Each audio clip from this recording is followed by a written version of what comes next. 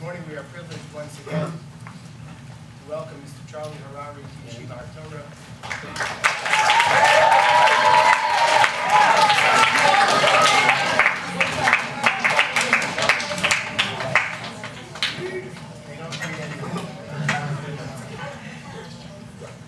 As you know, Mr. Harary is a world-renowned speaker, an inspirational speaker. He speaks our language. He's a product of our schools.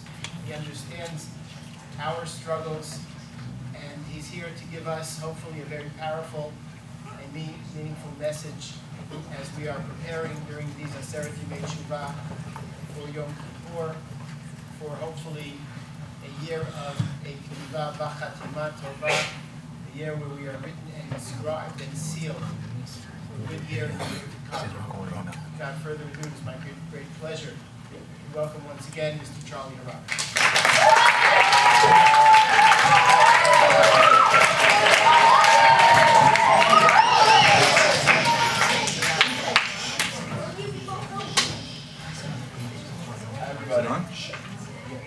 It's truly an honor to be back. Last year was the highlight of my week. Sarah's Yeshiva had the opportunity to speak to different places, but last year when I came to Torah, I got to tell you, you guys were amazing. It was literally the highlights. When the rabbi called us, of course.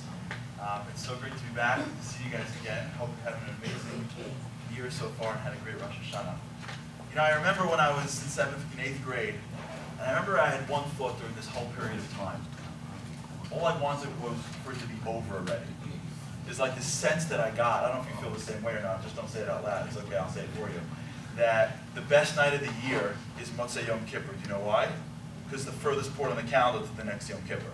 It's like, I just wait, I can't wait, and you get this feeling of like, and then I gotta say this, and then I gotta say that, I gotta say this too. Oh, how many more pages left? And like, we all become like mathematicians on like Yom Kippur, like, oh, how many pages? Like, oh, well, half is English, and then there's the great parts, and we have to go to the bathroom 2 times. Okay, there's only 50 pages left, don't worry about it. And we have this sense during this period of time of like, I should be feeling something, but I'm feeling like, I hope we go back to normal. And the question is why? And I want to share with you one story. There's a story that happened to me a few years ago. And maybe this story, I think, can in some way, somehow, remind us what we're doing during this period of time and how awesome this time really is. So, I want to talk to you about my coolest friend. I didn't tell you a story about my coolest friend last year. Last year, I think I told you a story with the blind kid, right? Truth without shame. Tap, tap, tap. Right? I want to tell you about the story of my coolest friend. I got a buddy of mine I met when I was in Colombia. Coolest guy I know. I was sitting there one Friday morning in October. Anyone know what the concept of bageling is? Bageling is when somebody tries to show you that they know about Judaism. You wouldn't know they were Jewish, and they come to you and go, oh, and they tell you like, you know, something about Judaism. So I'm sitting there in October, Friday afternoon, and Friday morning, Shabbos was Friday, Shabbos was 5, 6, 7 o'clock. And I'm in the computer room and I had class at 2. This guy comes over to me, oh yeah, I'm gonna know who he was. He goes, hey, how are you? I'm like, good. He goes, so you going to class today? I said, yeah. He goes, no, because it's Friday, there's sundown on Friday. I'm like, I think there's sundown every day. So he goes, no, Shabbat? I'm like, oh, you're bageling me, sure. Oh yeah, Shabbat, yeah. You want to come for Shabbat? So he's like, okay. So this guy comes over for Shabbos. He's the coolest guy I ever known. He grew up in the Midwest. And he decided that for law school, he wasn't going to go to an American law school, he wanted to go to a Chinese law school. So I'm working on English, by the way. The guy went to China, learned Chinese, and became the first ever American in the history of our country to go get a Chinese degree in China. When Bill Clinton, who was the previous president, went to China, when he gave a speech, the subject of his speech, it wasn't a shout out, it wasn't a hey, how are you, there's an American guy in the audience. His whole speech was about this guy. When he was done with China, he figured he'd go back to America, so he went to Yale, and he went to Harvard, and he was getting like boards, he went to Columbia. The guy, forget about it. And then he's like one of these guys, like he's very eclectic, he has a motorcycle, he carries a gun, one of these guys. He comes to my house, we become very close. And then he gets involved in this organization called FIDF, Friends of the Israeli Defense Forces. And what they do is they raise money and they donate these rec centers, these like gyms to the soldiers. So he goes to Israel, he donates a rec center, he comes back to America, he's working in a big law firm in the city. And he gets a call from some guy who's saying, hey, how are you? When you were there, we forgot to give you a gift, do you want to come back? So he goes, give me a gift, just send it to me. So he goes, no, we want to present it to you, do you want to come back? So he flies back to Israel, he gets picked up by this car. And the car picks him up, and they're driving him, you know, to Yerushalayim. Anyone's ever been to Yerushalayim, you know that there's like a huge highway, and when you pass the highway, there's a huge Bruchim Abbaim sign. as the car, he's telling me the story, as the car passes the highway, the car's about to see the sign, the car makes a right turn, and now like it goes down like a little cobblestone street. And he's like, oh no, this is like where I end up on Al-Qaeda or something, like I don't know what happens next. And he's like, the car's like bumbling along the street. He's like, I don't even know these guys. How did I end up in this car? They're gonna kill me, they're gonna come. And he goes to the end of the street. The end of the whole cobblestone road is a tiny little like a cafe. And sitting in that cafe are two like Israeli looking guys, like I don't know, like eating like olives and hummus, speaking like a million miles an hour, like, Yoni, and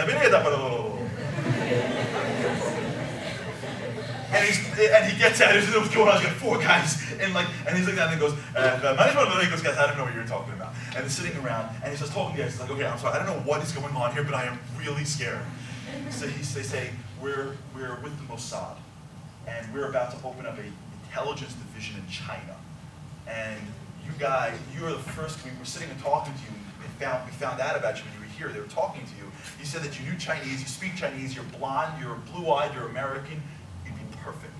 We want to know if you want to come and join the Mossad. So that comes back to America, he goes to me, Charlie, what should I do? I'm like, what should you do? I'm like, does it get cooler than that? Like, that's how spy movies start, you know what I'm talking about? You can be like a lawyer now and like do contracts when the Mossad says we need you to join us. He's like, you're right. He goes up to his boss, he's like, I quit. And he gets on a plane, I'm like, okay, good luck. Yeah, he gets on a plane, he flies to Israel, and he joins this whole thing. And I don't speak to him for like 5 years. 5 years later, he gets a leave of absence, he comes back to America, and we go out to dinner, and I'm like, tell me everything. So he's sitting over at a restaurant in New York, and he tells me his whole story. So I want to share with you one little piece of this story. He says when he got there, apparently it's not like what I thought it was. That's what the Mossad is like. If you could like run on a treadmill and watch a couple of army movies like you're in, apparently it's not like that at all. It's like a real army where like you're running and doing, it's like crazy. Because when he got there, he almost like quit like 10 times. But he got to the next level, and he got to the next level, and he got to the next level. And finally, he got to the last possible level he had to get to. And all he had to do was pass this last test, and he would be considered an officer that is a high enough rank to be part of this intelligence. So he's a great soldier, he's doing okay, he's wonderful. And the way it works, at the last test, was you had to read coordinates. Right? When a hostage is in the desert, the way it works in hostages, if you pick up a hostage, it's not like you can go to like some Arab town, like, hi, where you holding us? Okay, make a left in the corner, you know what I'm saying? There's a shawarma stand on the right if you're hungry. You want to catch him in the Flamarabon? Well, yeah, just knock on the ask for Ahmed, it's down in the basement. That's not how it works, you know what I'm saying? Like, all we know that like he's in some location somewhere, and like you have to like read on a map like where he is. So the way this last test was that you have to like learn how to read these like maps. So they put you in the middle of the desert, they tell you got to get to the hostage in the middle of like some house somewhere within 5 minutes. So he goes, okay, what does that do? He's taking a class, he knows how to do this stuff. So he gets in his car, he gets his Jeep, he's got his team, he gets the thing, they go, okay, 5 minutes, he reads his things, he goes, I know exactly what this is, let's go. They're going, we're headed due north, they're going north, he's at 5 minutes, he's doing great, he's at 4 minutes left, he's doing great, he's at 3, 2, 1 minute left, he sees it actually from the distance the house, he's like, this is a piece of cake, I'm totally gonna pass this. As the car goes 40 seconds left, all of a sudden he hears, pop! He spins around, his back right tire blows out. He goes, oh my God, you didn't fix the tire. He's yelling at this guy, you didn't fix the tire. He goes, I didn't know it was, how did you not fix the tire? He goes, get out of the car, get out of the car. He yells at this guy, the guys jump out of the car, they're trying to fix the tire. He goes, I got 10 seconds left. He's like, you guys are incompetent. He jumps out, he goes, forget you guys. So he's running himself, he's 10 seconds late, he's 20 seconds late. He sees the house and he's like, I can't believe this happened to me.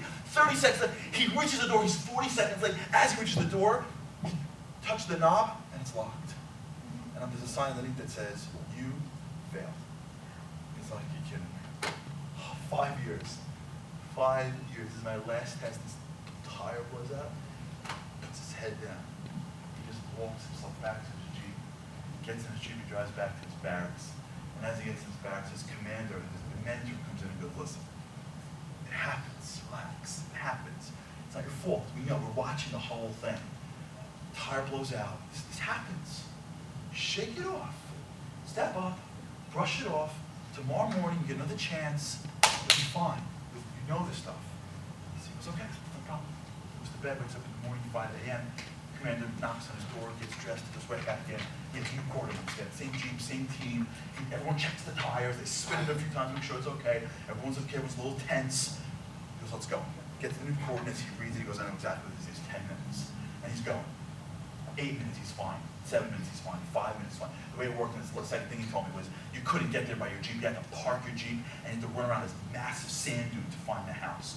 parks the Jeep, he's got 2 minutes left. He got his team, they put on their gear, and they start running around. And as they start running around the bend, he hears, ow, ow, ow. He turns around and goes, what? He goes, I think I broke my ankle. He's like, you didn't break your ankle, are you crazy? He goes, I think I broke my ankle. He's like, pick him up, carry him, get the stretcher. He goes, you guys, I can't believe I'm working with you people. He's yelling at him, he goes, let's go, let's go. He goes, hobble, hobble. He's like, I can't move, I can't move. He goes, forget you guys. He drops his team again, and he starts bolting for the house. He's like, I can't lose 7 2 times in a row. And he's 10 seconds late, and he's 20, and he's 40 seconds late, and now he's a minute late, and he comes running up to the door, and the door's locked again. It says, you failed. Now he's just, yesterday he was upset, yesterday he was sad, now he's just angry.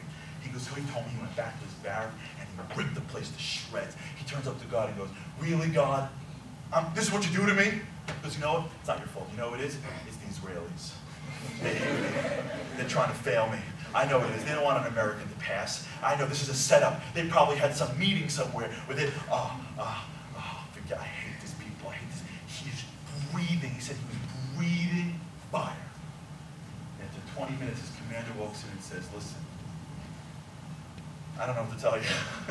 I mean, like, listen, we're superstitious a little bit. Like, you know, this has never happened in the history of the Army. We know that it wasn't you. 2 times, we're meeting about you at 6. I'll let you know what happens. Comes back, 6 o'clock, he's just pacing his room. He's just, anything he sees, he's punching. He's ready to leave. And 8 o'clock, his commander comes in and goes, listen, we just had a big meeting about you. You're American, right? He goes, yeah. He goes, you Americans, you like baseball, right? He said, yeah. He goes, okay, you do baseball. 3 strikes and then you're out. He's like, I don't know what that even means. So he says, we had this meeting about you, and apparently I used every chip I ever had. I begged them, I pleaded with them. I said, give you 1 more chance. 3 strikes and you're out. Tomorrow is your last chance. If you fail tomorrow, I don't care if lightning strikes you. I don't care if God himself jumps in the way. If you don't hit that door at the right time tomorrow morning, you hitchhike to a cab stand, you take a cab to Ben Gurion, there'll be a plane ticket waiting for you, you go home, it's over. And he goes, fine. The guy walks around. He knows it's set up. He knows tomorrow is just a setup. He goes to bed that night, he's so upset, and he lays down, and he goes, wow, 5 years. This is it, my last night in Israel. I've been for 5 years. This is my last night. And he lays back, and he remembers the first flight when they first asked him. He's like, wow, that was crazy. Like, I can't believe I even bought this in the first place. Like, I got some random call to go to Israel, and I got on a plane, and I landed. I remember when they turned the corner, and I thought they were going to kill me because I thought they were Al-Qaeda or something, and they were going off the thing, and I remember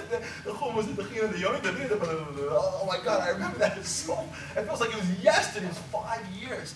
And then something hits him. He goes, wait a second. He goes, Dad, wait, the first meeting with those guys, there was a guy there that I hadn't, wait. There was one guy that everyone was like kissing up to. I remember that guy. I had never seen him again. I already told me something that really got me excited about the Army. He said something. What did he say? Yes, he said that what it means to be an Israeli soldier means no matter what goes on, you protect your men in the end. Meaning, we're doing tough things in life, you always take care of your men first. And I was like, wow, that's awesome. Because I hadn't seen that guy. Wait a second. It was 3 years ago when I got my next level, and they said, congratulations. Because to me, they said, congratulations, they said my name. And I was like, how do you know your name? And I saw that guy in the distance. I was, wait. That guy gave a class. That's right, I went to his class. It was 2 years ago. It was after I graduated that level, and the whole class was about when you're in intelligence, you can be in tough situations. When everything goes wrong, the first thing you do is you take care of your own men. You got to worry about your men. We're one family. Just wait a second. We donated the rec center. The guys who were elite soldiers, they were complaining about getting sabotaged. I said, wait a second. They're not testing me about whether I get to the door on time. They're testing me as to when I'm about to hit the door and everything goes down, do I take care of my own men or not? They're not trying to fail me. They're trying to pass me. I'm just taking the wrong test. I think it's getting to the door. It's not. It's when everything goes bad, right before I get to the door, whether or not I'm a leader and I take care of my guys, or I scream and yell at them and run for the door, I'm taking the wrong test. He goes, I got that at 2 o'clock in the morning. Because when he got that, he said, I got up, I put on my uniform, and I waited at the door. 5 a.m., the guy's like, whoa, whoa, you okay? He goes, ready. He goes, okay, 2 Jeeps. He goes, whatever. New coordinates. He goes, I got it. He sits down, they give him the thing, he puts it down, reads it, he goes, I know where this is, let's go. They go, 2 Jeeps, we're going. 5 minutes, he's fine. 4 minutes, he's clear. 3 minutes, he's fine, he's waiting. 2 minutes, 1 minute, and he's flying. All of a sudden, he can feel it, he knows it's going to happen. 40 seconds left, there's a call that comes on the radio. There's been a problem, they're shooting at the other Jeep, they're shooting at the other Jeep, and he can feel like that frustration, and he just pushes it right down. And as opposed to getting upset, he goes, I got it totally. Spins the car around, covers the back end, takes care of his guys. He's 1, he's 2. He makes sure everything is exactly the way it's supposed to be. He's perfect. He takes care of his boys. He's 5 seconds late. He doesn't care. He's 10 seconds late. Everybody's okay. Everybody's safe. He puts everybody on 1 Jeep, and he heads to the house. And he's 30 seconds late. He's 40 seconds late, but he doesn't care. He took care of his guys. He did what he thought was right. As he hits to the house, he's a minute late. And as he goes in, he reaches out the door, and he figures that door is going to be locked. And as he reaches the door, it's unlocked. The door opens up, and sitting there in an empty room with his commander smiling. And if this was America, they'd be like, congratulations! Like, balloons would come down. We're going to have a graduation party, then a second graduation party with your grandma. Let's take a picture. Cap and gown, coming this way. Let's take 2 pictures. Where's the iPhones? They're Israelis. Like, they said they'll go do something important.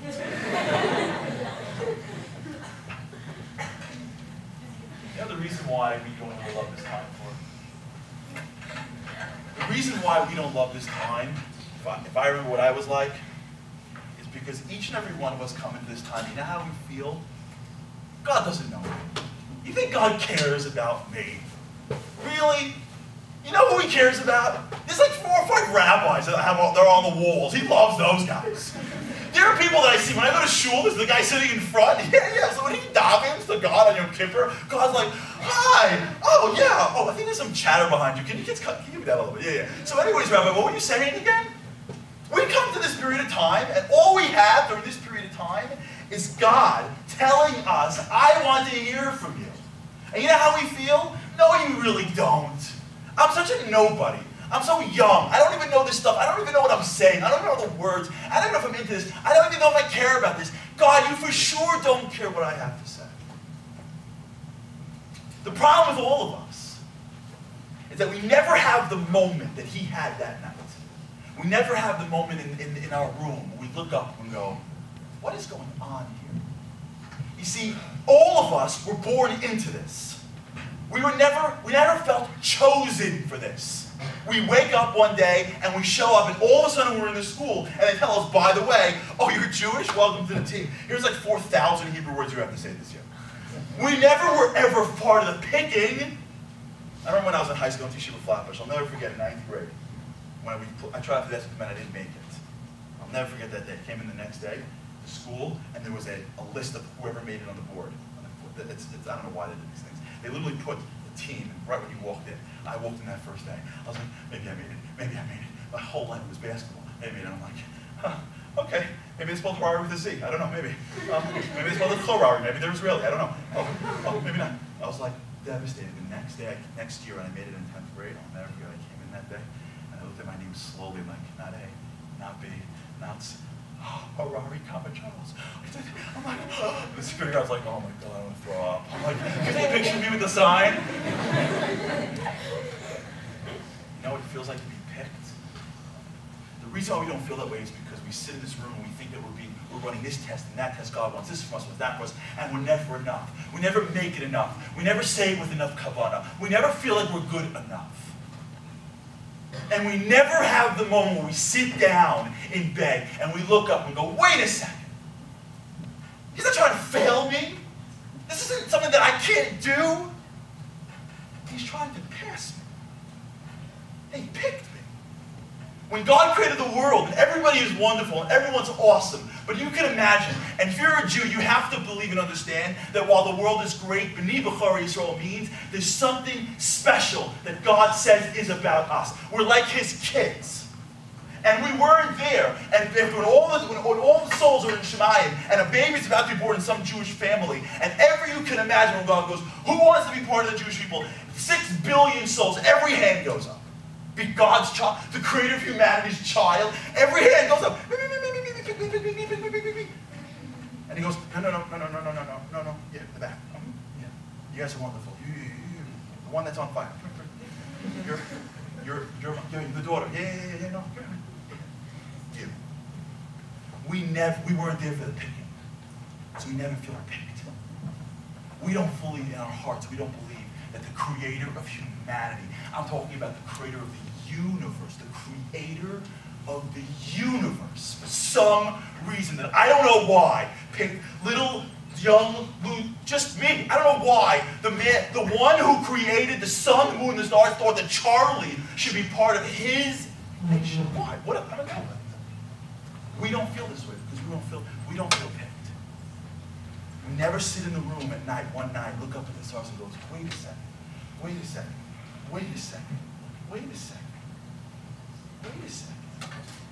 This isn't about how many words I can say as quickly as possible. The creator of the world wants to hear my voice. Why? Why does he care about me? Remember one time, I'll say one more story. I remember one time I was with my son, God bless my son, he's 5 years old. We were driving over to New Jersey, not a place I like going too much. Driving over to New Jersey, and we crossed over the GW Bridge. GW Bridge is English for traffic bridge. We passed over the GW Bridge. And as we pressed over the bridge, I'll never forget, my son looks, I tell my kids every time I cross over the bridge, kids look outside the window, look how beautiful Hashem created the world. All my kids know, like God knows what he's doing, you know? So my kid must have been 5. So we pass over the bridge, and I go, Moshe, look how beautiful Hashem created the world. And my son was just learning how to daven. He just got his first sitter. So he goes, Daddy, you know what's so funny? In Yeshiva, they gave me a sitter, and in the sitter it says, Baruch At Hashem. I'm supposed to talk to this guy named Hashem. That guy and that guy have the same name. I'm like, honey, it's the same guy. It's not even a guy. He's like, no, Dad, you don't know what I'm talking about. You're not my Rebbe. You don't know what you're saying. You're not in Yeshiva with me, you don't know. In my Yeshiva, you weren't there. In my Yeshiva, they gave me a sitter. And in the sitter, there was a guy named Hashem who apparently prayed to him. He's like our father and stuff. That guy, he's got the same name as the guy who created all of that. I said, hon, I'm not your Rebbe. However, I do know. He's the same guy. And I'll never forget his little 5-year-old brain is like, wait. That. I'm like, He's like, that is awesome! It's like, can I borrow your phone to call all my friends? Can you imagine that you'll have Jews go through this period of time? You'll have Jews go through this period of time, and they'll never once take a step back and go, wait a second. The creator of all of that cares about me. You know what we don't do? You know what you should do? What I do every Yom Kippur? I'm going to give you a suggestion. On the way to shul every Yom Kippur, on the way, I look up and I go, I can't believe that the one who created all of that cares about me. Does he know that I'm nobody? And when we believe that he's not trying to fail us, this isn't about a couple of rabbis only. Rabbis are holy, but this isn't just about that. When he believes that he's not trying to fail us, he's trying to pass us. We're just taking the wrong test. We think the test is saying 1,000,000 words. We think the test is getting through it and hoping to not be too bored. The test is not how many words we can say. The test is, can we get to one moment on Yom Kippur where we feel picked, where we feel chosen, where we feel like, what do you see in me that I don't see in myself? Where we feel like our soul, the whole army is wondering about us. The whole army is trying to make us somebody special. When we get to that point where we can walk around on Yom Kippur and feel chosen, our name is on the list. You know what that's called in Hebrew? Chaim. That's life. True life is realizing that Hashem cares about me and loves me, even though I don't know why. He still does. Your parents don't love you because of anything. Your parents love you because you're your children. God doesn't love you because of anything. He loves you because you're his kid. And when you have the moment sitting in the barracks, and you look around and you say, wait a second, I may be taking the wrong test. You come out the next morning and you're strong. You come out the next morning and you got it. You show up on Yom Kippur and go, wait a second, this isn't a test about saying a million words. This is a test about seeing if I can get to one moment during the day where I feel like he picked me. Yom Kippur is not about how much you believe in God. Yom Kippur is about how much Hashem believes in us. And whether we get it or don't, or we're young or we're old, or understand what we're saying or not, when we feel that way, we're soldiers. My brother to you, that this year you feel like a soldier. This year you feel like a child. This year you stare up into the world and go, I can't believe he picked me. And when you have that excitement and that pride, when you walk around with pride, when you realize that your name is on that list, when you realize that you're chosen, when you realize that the creator of the world picked you, you feel a little different. You feel a little more excited. You get a little bit closer to him. That's all he wants. Let me end with the following. I'll never forget for my kids, the best day of the year for me, besides my birthday, is Father's Day. Why? Because my little kids think that they make me, I love when they come home all like the scribble scrabble. There's nothing better than when you get scribble scrabble from your kids. You know why? Because when your 5-year-old scribbles on some coloring thing and goes, here Daddy, made it for you. I'm like, oh, I love it. It's scribble scrabble. He's like, no, it's you. I'm like, oh, okay. This looks a little bit like Daddy. I have red things running around the paper. Oh, there's just an L? Oh, yeah, I love that. You know why I love it so much? It's so totally not amazing. You know why I love it so much?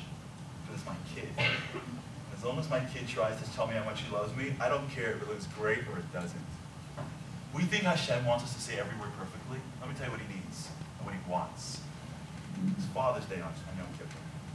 He wants us to look up for 1 minute and go, you know, by the way, thank you for choosing me.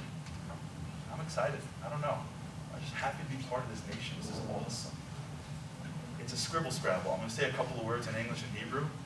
Either way, Daddy, I love you. And thank you for making me part of your nation. If we do that on Yom Kippur, we feel chosen. We feel like soldiers. As you get older, you become stronger and stronger, bigger and bigger, brighter and brighter, until you become true soldiers in our army. May it come soon in our days. Thank you for listening. Have a wonderful day.